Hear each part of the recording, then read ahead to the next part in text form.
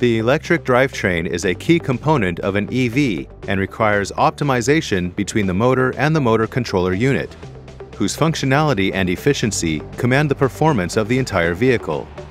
As the hub of the powertrain, the MCU controls the motor's operation, generating power by inverting the power supply in either battery or hybrid EVs.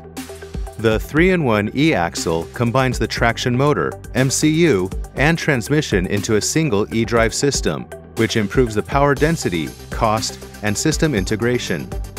Other supplementary power electronics, such as the onboard charger, DC-DC converter, and power distribution unit, are also often integrated into a single power control unit for more efficient vehicle configuration. All the power electronics are developed according to international standards to ensure their performance and quality.